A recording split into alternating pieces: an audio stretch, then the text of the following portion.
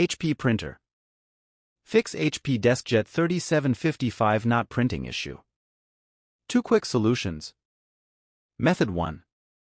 Carry out simple troubleshooting. Step 1.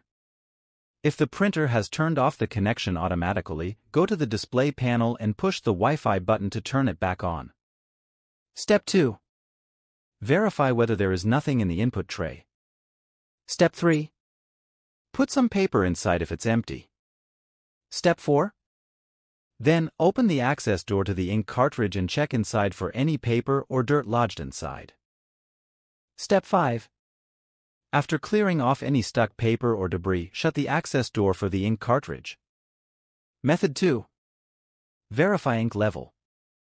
Step 1. Click the Windows search button, type in your search terms, then select HP Smart App to start using it. Step 2.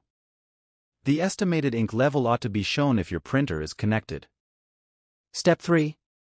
To utilize HP Print and Scan Doctor, click the Windows search button, type in HP Print and Scan Doctor, and click OK.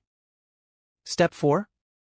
Click Start, choose your printer, and then click Next in the HP Print and Scan Doctor. Step 5. Click Printer from the top menu bar, then choose Supply Levels. Step 6. The ink levels ought to be visible. Step 7. Select the Windows search icon, type in the name of your printer, then click to launch HP Printer Assistant, which is already installed on your computer. Step 8.